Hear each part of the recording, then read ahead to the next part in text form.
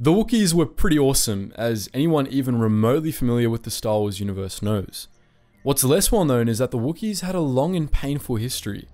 The history of Kashyyyk and its natives, from before the Republic to the Legacy era, is a tale of foreign powers coming in and screwing over the Wookiees again and again, doing everything from burning down entire cities to enslaving the whole planet. It's a safe bet that the Wookiees suffered more than any other species in the Star Wars galaxy, and in this video, we're going to explore that suffering in detail.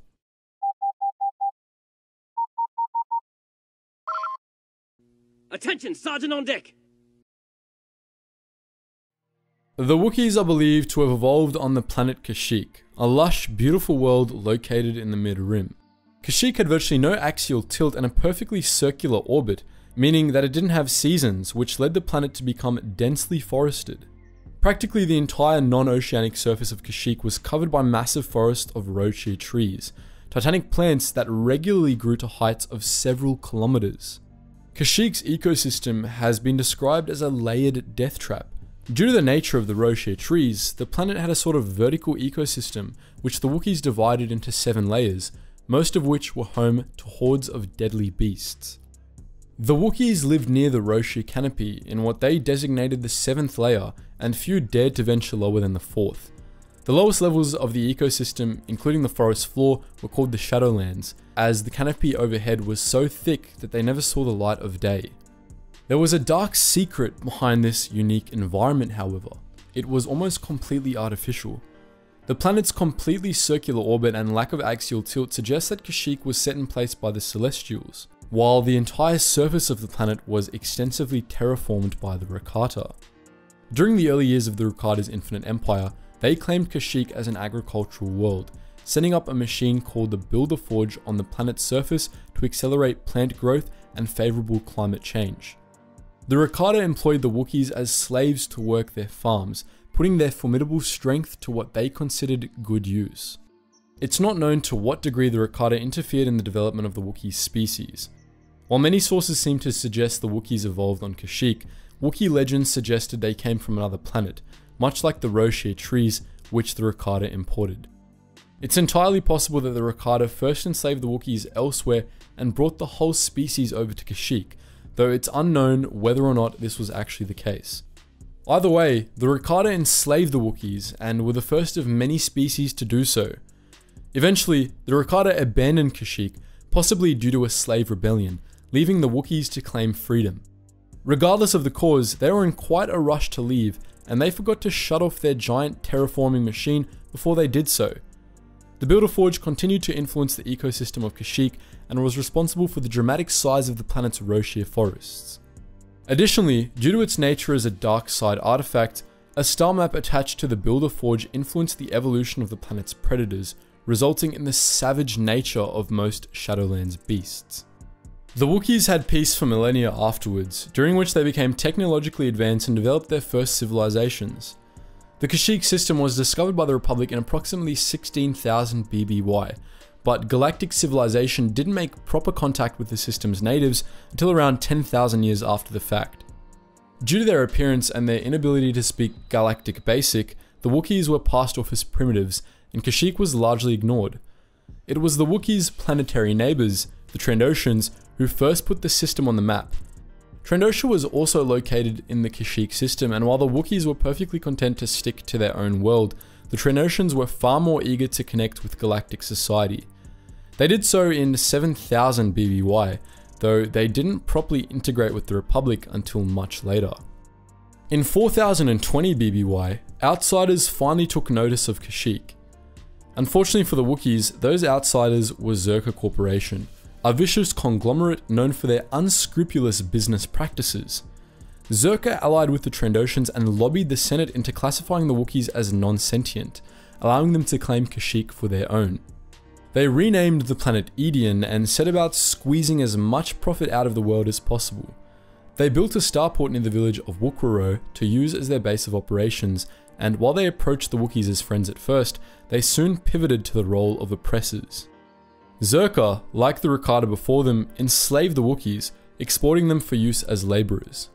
As the Republic didn't consider the Wookiees sentient at the time, this was perfectly legal, and Czerka made a hell of a profit from it. At first, the slavers kidnapped stray Wookiees from the outskirts of villages and from the Shadowlands, often employing Trandoshan hunters to do so. But after making an alliance with the Wookiee chieftain Chundar, they started moving into villages and enslaving large swaths of the population. In 3956 BBY, after nearly 70 years of slavery and oppression, the Wookiees finally managed to dispose of Zerka.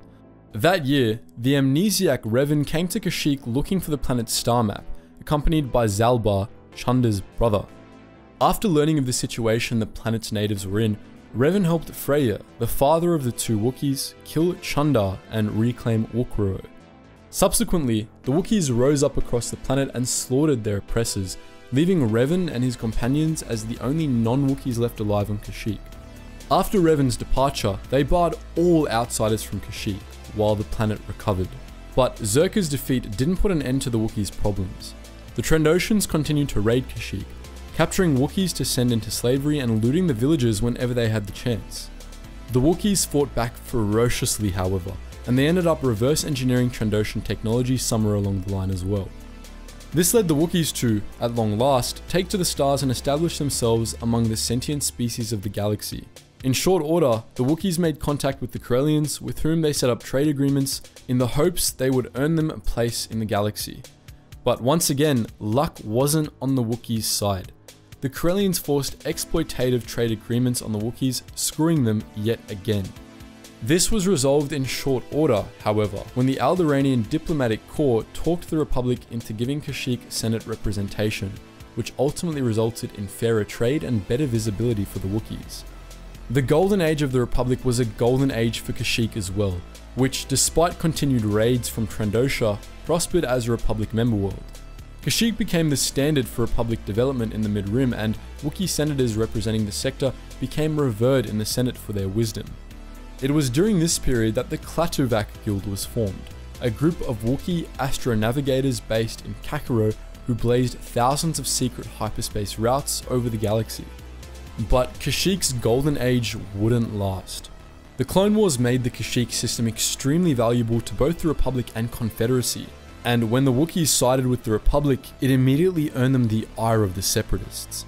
The Confederacy began sponsoring Trandoshan slaver raids, which used it as a cover to attempt a full-scale invasion of the planet, starting at Kakarot. The Republic caught wind of this plot and sent a massive invasion force to back up the Wookiees, beginning the Battle of Kashyyyk.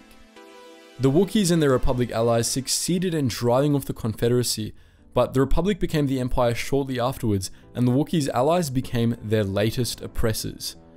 About a month after the end of the Clone Wars, the Empire tracked several fugitive Jedi to Kashyyyk, which they used as an excuse to put the whole planet under martial law. The Wookiees resisted, and they were violently suppressed. The Empire firebombed the largest Wookiee cities and, in a joint venture with the Trandoshans, enslaved the entire planet. For much of the Galactic Civil War, Kashyyyk was under tight Imperial control.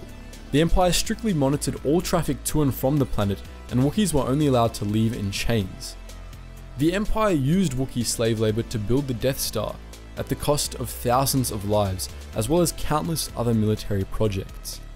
Once more, Wookiees were classified as non-sentient by the Imperial Senate, meaning that even those Wookiees who avoided slavery didn't have any rights, no matter where they went in the galaxy. The New Republic finally liberated Kashyyyk shortly after the Battle of Endor, and they repulsed a brief attempt by the extragalactic Nagai to enslave the Wookiees as well.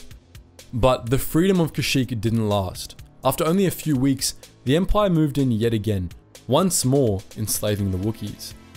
This second occupation only lasted for about a year, however, before Han Solo, Chewbacca, Lando Calrissian and others incited a revolution that drove the Empire off Kashyyyk for good.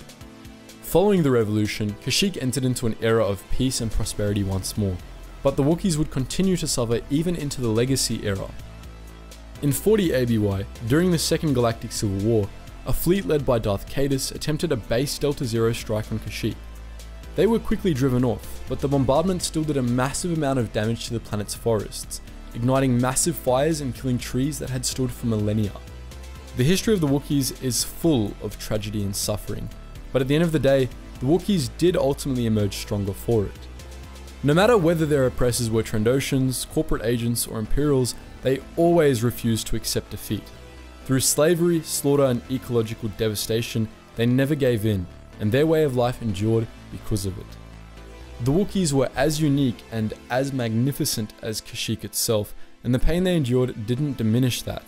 In fact, it enhanced it. So that's a brief account of the suffering that the Wookiees went through over the course of their history. But what do you think? Would you like to hear more of these stories about the Wookiees? Let us know in the comments section below. And just before you go guys, if you want to listen to the music we played in this video and plenty of our other previous videos, make sure you check out our Relax Jack music channel. The link is at the top of the description below. And if you just generally want to join our wider Geetsly's community, do check out the Discord and our Geetsly's gaming network. Those links are too in the description below. Anyways guys, as always, thank you so much for watching and I hope to see you in the next video.